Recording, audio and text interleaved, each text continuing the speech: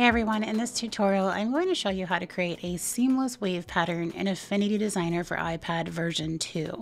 If you're on the desktop version, you can easily follow along. So let's get started. I have a 4000 pixel canvas set to 300 dpi. I find this works best for all of my print on demand needs when I'm creating my seamless patterns. I've also set up a second artboard that I've labeled Pattern Tester, which I'm going to use with the gradient tool to test my pattern once it's done. The first thing we want to do is create our bullseye shape, and I'm going to use my ellipse tool and vector flood fill tool to create mine. When creating geometric patterns like this one, you want to work with shapes that will evenly divide into your canvas.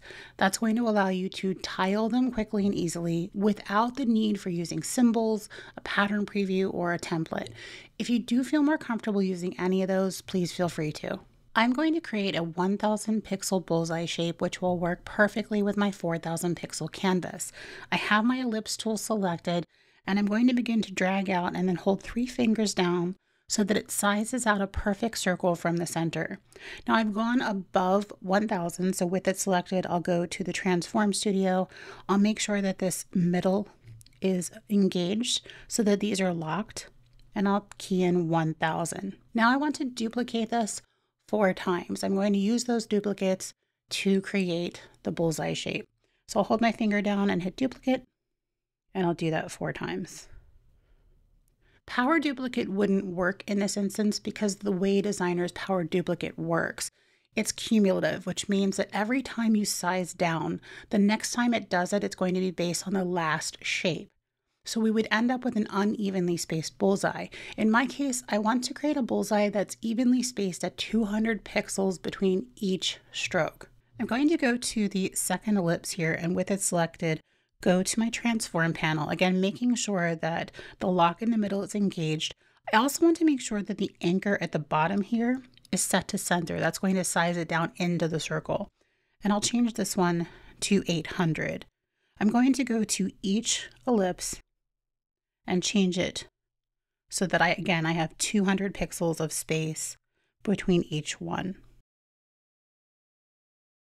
So my last one will be 200. And now I have my bullseye shape. This is a good shape to group up and put into your assets so that you have it whenever you want to create a shape like this one. That way you don't have to start fresh each time. I'm going to use the vector flood fill tool to create my background ellipse. Now I could just grab my ellipse shape and drag out a shape, but this is quicker and I'm going to get the exact size I need. So I'm going to select all of my strokes because I need to do that in order to use the vector flood fill tool.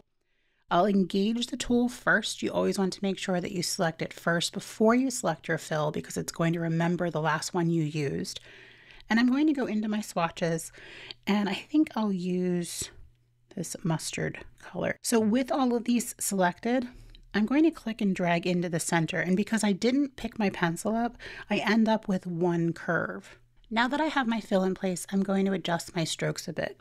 The first thing that I want to do is change them so that they're aligned into the circle. In other words, they're aligned to the inner part.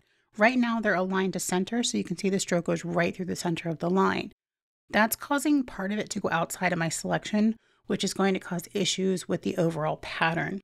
So I'll go up to my stroke studio and I want to align inside. And now everything is within the bounds of my selection. I'm going to keep the width as is. I want to turn on scale with object. I kept it off while I was creating these shapes because as I scaled down, I didn't want them to get thinner. But now that they're all in place, I'm going to make sure that that's on in case I do size this up and down at all. And then one final thing I'll do is just change the color. I'm going to select the same color and then just drag up on the color dot here just to make it a bit lighter.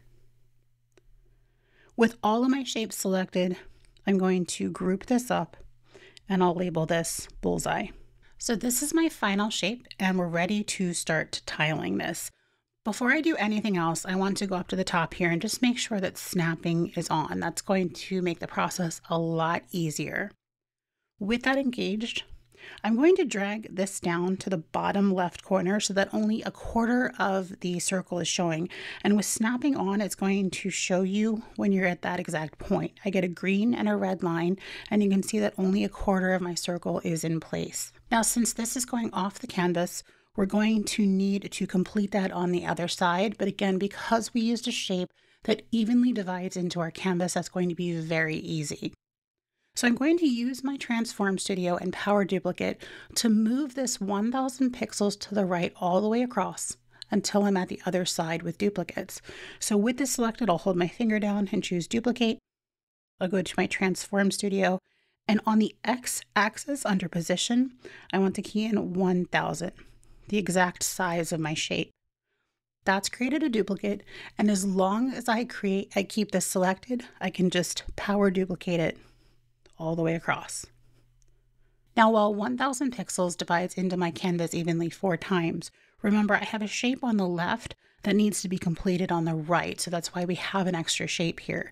And it is important that you start off outside of the canvas, because with rounded shapes like this one, as you tile up, you're going to start to see gaps. So I'm going to use this to create my second row. Before I do that, I'll go to my layers, and I'm going to group this and name this First. I'll duplicate this, and I'm going to use my Transform Studio to offset to this to the right 500 pixels. That's going to send them to the middle. So I'll do plus 500. Again, that's half the size of my shape, so that they're sitting in between the original ones. And then I want to go up minus 250. So that's half of the other offset on the X-axis. This is going to make it so that the shape is more of a wave rather than a bullseye where you'd see more of the overall shape. So under the Y, I'll key in minus 250 because I'm going up. You need to use minus. Now this layer needs to tuck behind the original one. So I'm just going to go up to my layers panel and drag it beneath.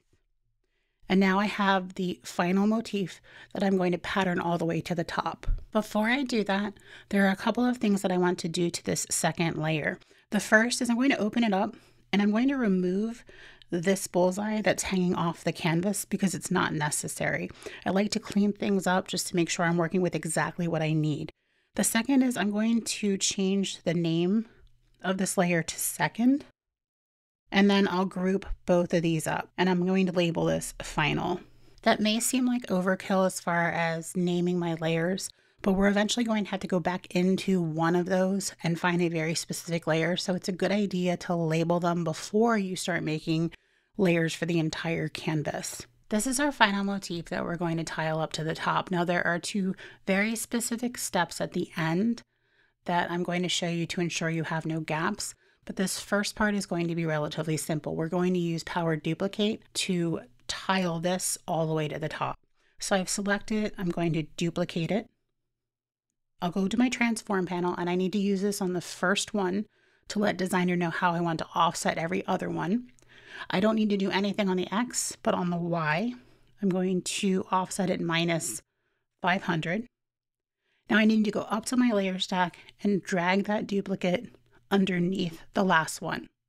So we want to tuck each duplicate under the last one created.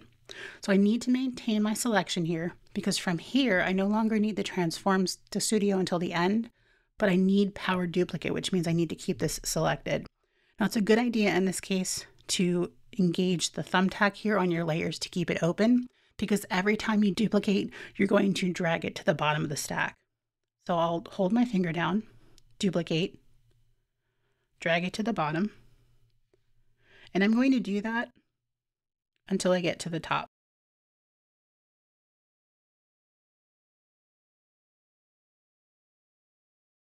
All right, so it might seem like I'm actually done because it looks like the canvas is filled. If I zoom in very carefully here, you can see that I have a gap at the top where my 2 bullseyes at the very top are not touching, and this one is not actually going above the canvas. So what I need to do is basically overshoot the canvas so that one more row is sitting at the top. So I'm going to, while it's selected, hold my finger down and hit duplicate, and then drag that to the bottom. Now I could clean this up if I want at this point, because technically I don't need this second row. It's not doing anything. So I'm just going to delete it. You can leave it in there if you want. It doesn't really matter. It's not going to show in the final tile. One last thing that we need to do is to complete the bottom of this, because these bullseyes at the bottom are sitting well above where the rest of them are. So what we want to do is find one of the short layers, so the 4 bullseyes, that's at the very top of the canvas, and that's going to be in the second to last layer, because remember, this one is beyond the canvas technically. So we want to go here, select that shorter layer. I'm going to duplicate it, and I want to drag that duplicate all the way to the top of the stack so it's sitting above everything else. Now from here, I'm going to use the Transform Studio to tell Designer that I want to offset it 4,000 on the Y. So I'll click on that, plus 4,000, and that's going to complete my pattern. I have no gaps at the top. The ones at the bottom are looking like waves now instead of bullseyes, and I'm ready to test the pattern. I'm going to select the pattern tile and go to my assets, and I'll add asset from selection. Then go right over to the other artboard, engage my gradient tool, and add that as a fill. Now I can scale down. If I hold my finger on the canvas, it'll keep it straight. And I can zoom in, and I'm not seeing any gaps, no white space with the canvas behind. I'm not seeing anything cut off. This looks good. And I'm ready to export this to use on my print-on-demand sites. If you have any questions or perhaps a request for a specific tutorial here on my channel, let me know in the comments below. And if you like my teaching style, I recommend checking out my full-length classes on Skillshare as well as my own learning site, The Creator Collage. I've linked both below. And if you do want to learn more about circular geometric patterns like this one, I have an entire class dedicated to 3 fun circular patterns, which I'll also link below. I have lots more tutorials coming to YouTube, but in the meantime, you might want to check out one of these 2 next. Thanks for watching.